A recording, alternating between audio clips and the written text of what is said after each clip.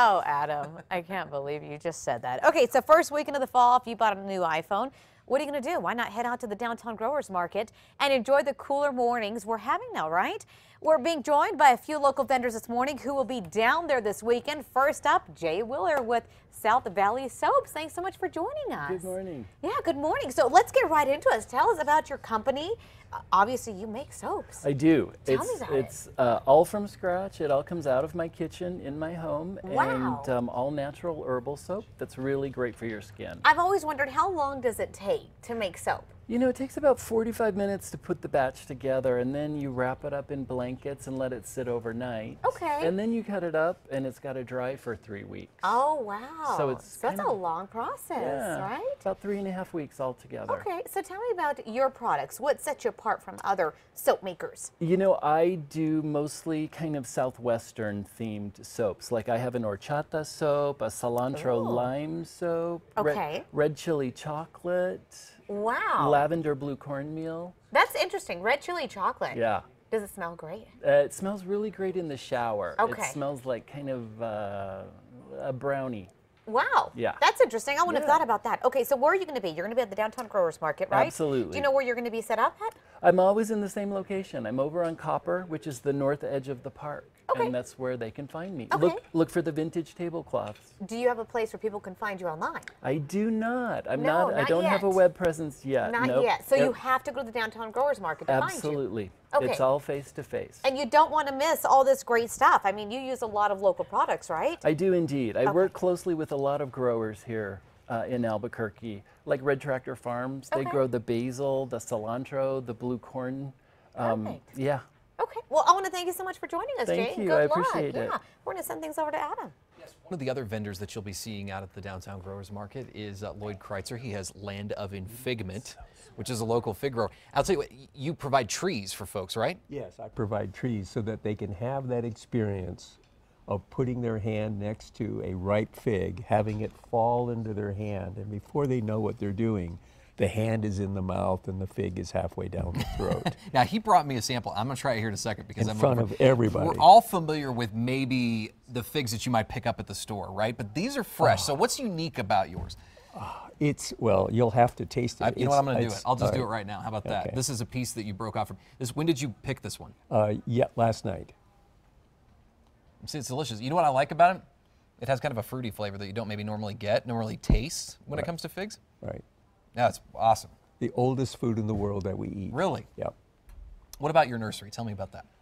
My nursery is about 15 years old. I select figs from all over the state. The Pancho Villa from Columbus, New Mexico. This is a 200-year-old variety of a stagecoach stop fig from the southern part of Socorro. Oh, wow. And this is the only fig in the state that produces 3 crops from La Luz, New Mexico, north of Alamogordo. People can find you at the Downtown Growers Market. What's so important about showcasing your business there?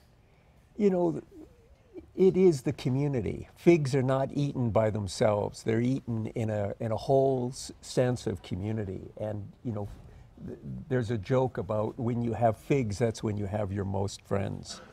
So you can't have figs without community. That's just part of it. And I have 20 varieties. Now, they're tasty, but they must have some health benefits as well. They're high in sugars, they're high in minerals, they're the most alkaline food in the world. Cancer cannot live in alkalinity. Interesting. So they're I don't know. And how would you describe the taste of a fig? That's what I was saying. There's a little bit of a fruity flavor to it that I really enjoyed, and it's very nice. I love it. It's good. Lloyd Kreitzer with Land of Infigment. We're glad to have you this morning. Let's turn things over to Kristen. She's got another vendor you can meet out at the Downtown Growers Market. Thank you, Adam. I'm here with Michael Mole, owner of One World Rug Care, who is also supplier of some of the tea from One World Tea House. So we're talking tea this morning, Michael. Tell me a little bit about the tea that you guys offer. So everything we offer with tea is back to our philosophy, which is education through hydration. So really kind of reteaching, like Lloyd just mentioned, the community how to rehydrate themselves.